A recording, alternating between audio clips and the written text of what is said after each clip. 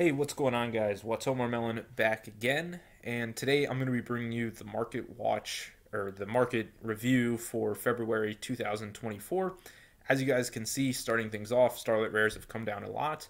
A considerable amount of that has to do with rarity collection. The quarter century secret rares just make a lot of these Starlight Rares obsolete.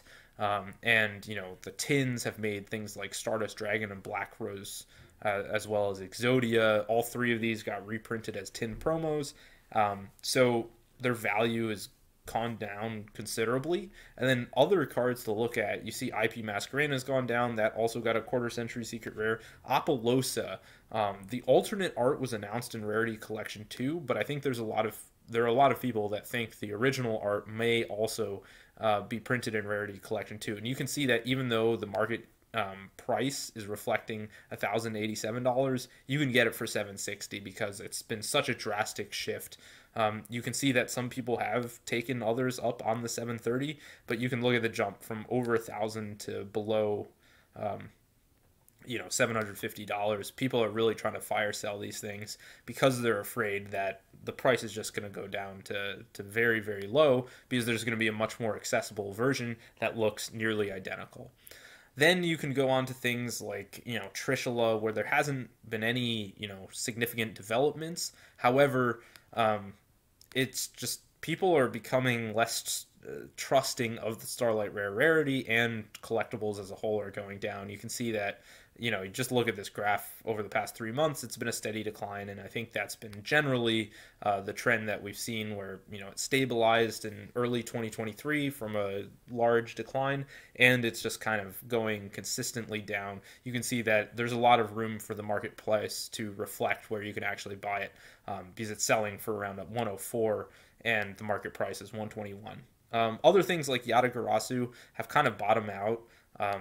There doesn't seem to be any upward movement. There aren't, very few listings on the market. You can see there are a bunch of sellers sort of walled up at 63. And so given the amount of sellers at around 63, I can't imagine it holds the line. But you can see that it's been holding the line for a couple of months. So I don't know where something like that will end up. It seems to be just a steady decline for most cards, and for things where there's speculated new printings and quarter century secret rares, just really large losses there. Toon Blackluster Soldier, this reflects an increase in price to 160.23. I don't believe that that is a real increase. I think there was one sale. Yeah, there was one sale at 200, likely due to, someone buying from a region where most sellers won't ship to, so they had fewer sellers to choose from, and the lowest was 200. You can see at first edition, 150 is more where it's at, so you see that it's gone up a little. That's not really reflected by real data. It's just there's one sale for a very high price that shouldn't be there. You can see that other things like Blackluster Soldier Envoy at the beginning starting to tumble a bit. Toon Chaos seems to sort of have lost its luster. Other than BOS, there are a number of other collector rares that have been suffering. Hungry Burger is not one of them. It's just been going up and up. I thought this was kind of a meme collector rare, but it's actually done quite well for itself. Some of them, like Rescue Rabbit, Arcana Triumph Joker, they've lost more than half their value, but they're kind of digging their feet in the or heels in the sand a bit here, where they're not plummeting, but they're slowly going down over time. Other things like Gate Guardian continuing to fall out. I just think that the collector rarity has lost a lot of its luster. I don't know where collector rares go from here. Card Trooper's an interesting one, actually. That seems to be doing quite well for itself. If we look at the plot, you can see that it's been going up and up very slowly. I mean, on the y-axis, this is only roughly $1, so it's not going crazy, but it is doing better for itself. Secret Pharaoh's rares, Dark Magician Girl has some interesting stuff going on with it, but it's not generally performing like unbelievably. You can see there was, it sort of plateaued. It looked like it was going to really go down. Then all of them got bought off the market. It seems like, new sellers are appearing who are trying to get rid of this thing at around 380. So the buyout of this card has not succeeded. Other cards, the Secret Pharaoh's rares out of King's Court, are continuing to go down. Elemental Hero Neos, unsurprisingly, the quarter century secret rare kind of makes the Secret Pharaoh's rare a bit less desirable, even though that printing is not particularly good. Seal of Arucalcos, this is one of those ones that really lost so much value, and then now it just kind of, it lost so much already, it's not continuing to go down a whole lot. It's more so stabilizing. Secret Pharaoh's rares on the whole, down 9%, lost a considerable amount again. Ghost rares are the interesting ones. They actually went up 1%.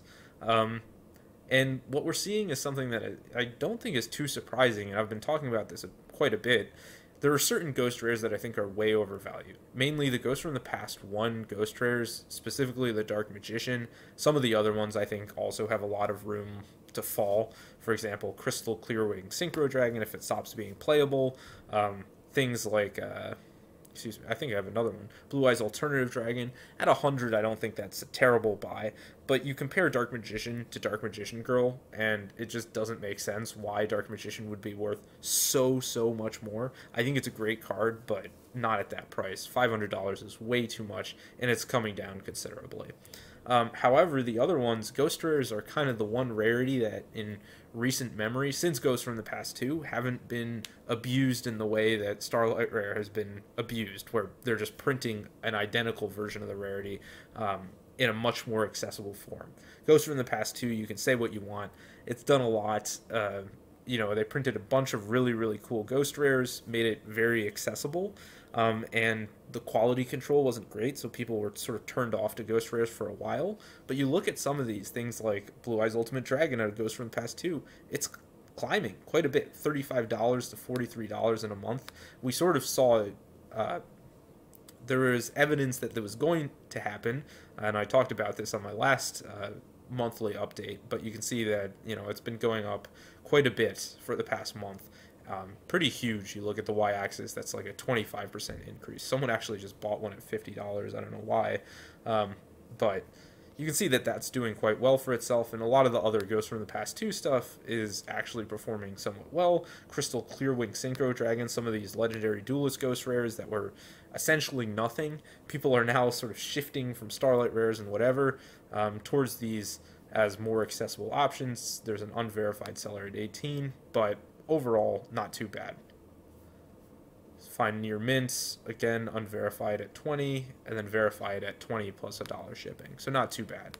So Ghost Rares seem to be doing quite well. On the whole, about a 4% decline, not too crazy, but you know, pretty consistent with what we've been seeing. Overall, cards are just losing value, specifically modern cards. So let me know what you guys think. As always, use the eBay affiliate links in the description. It's been your boy Watomarmelon, and peace out.